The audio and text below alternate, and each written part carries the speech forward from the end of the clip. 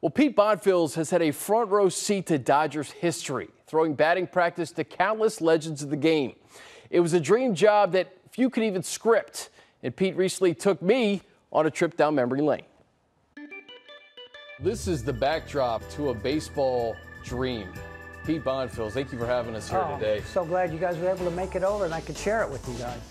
You have lived a baseball life unlike any other. Tell me about how you came to be and got introduced with the Dodgers. And I wound up playing 11 years in the minor leagues, and when that was over, Mark Cressy called me in '82 and asked me if I wanted to come out and throw batting practice. So I worked from '82 to 2018.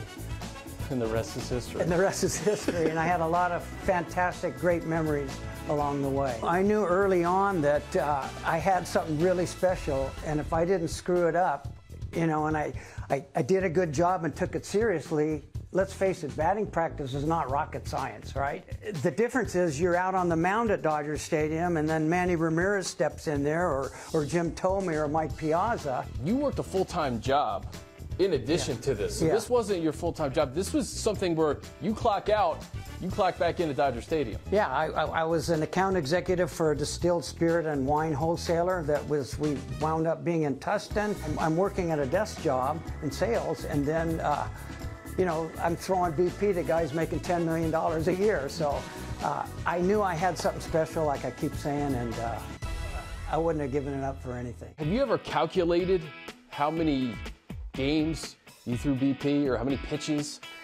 Yeah, one day I put a pencil to it. I had thrown like 1,715 innings in the minors. Then I did the 37 years, 81 games, came up with close to 700,000. These are the guys that you threw to, right? A lot of these guys, yeah, through the years. You know, Fernando Valenzuela, even Kershaw and Hershiser. This guy here could hit a ball as far as anybody. Who's that? Yasiel Puig. Oh my God, could he hit a ball. Here's a guy who just went into the Hall of Fame, Adrian Beltre. I got to throw to him too. What are some of the other things that stand out as we look at this just mecca? I've got a collage with all of Mickey Mantle's home runs from the World Series and an autographed picture. 59 and 55 championship teams. First and only one at Brooklyn, and first one in LA in 59. They're all autographed. I see Piazza, I see McGuire, I see Torrey, I see Coach Prime. Prime time. Prime time. Yeah. Dave Roberts. Dave Roberts. Being the baseball nut that you are, there's part of you that would have liked to throw into Shohei Ohtani or Mookie Betts or this new era of Dodger baseball, no? Yeah, having thrown to a lot of previous Hall of Famers, but the only regret now is not being able to throw as I would have loved to throw into Shohei. Just to hear the ball come off his bat and see how far he could hit it. That would have been fun. But you know what? I have no regrets. Yeah, I had a great run.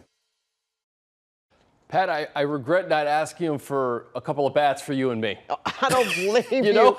Boy, that's some really priceless memorabilia. Oh, yeah. Priceless memories, too. Yeah, absolutely. Thank you, Chris. You got it.